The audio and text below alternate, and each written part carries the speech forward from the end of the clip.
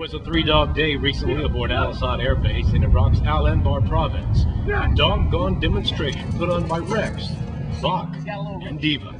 Task Force military police showed off the skills of the military working dogs and talked about their capabilities.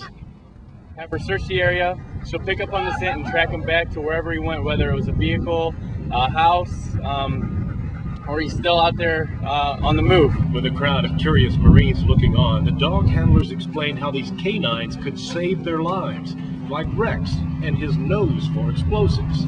That's why we have the dog. You know, you send some Marines in, they can't get inside of the vehicle, they start opening up doors, things blow up. You send a dog in, hopefully the dog detects what's behind that door before somebody has to go in and open it up. Or Bach, who can listen and obey commands over a radio.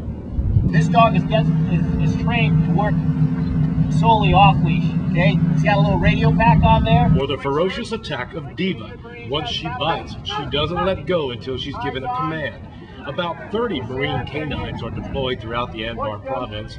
With violence down in the region, the dogs have time to do a lot of training and a little showing off. Well, they are dogs, so they like to mark things. For MNF West Iraq, I'm Randy Garsee.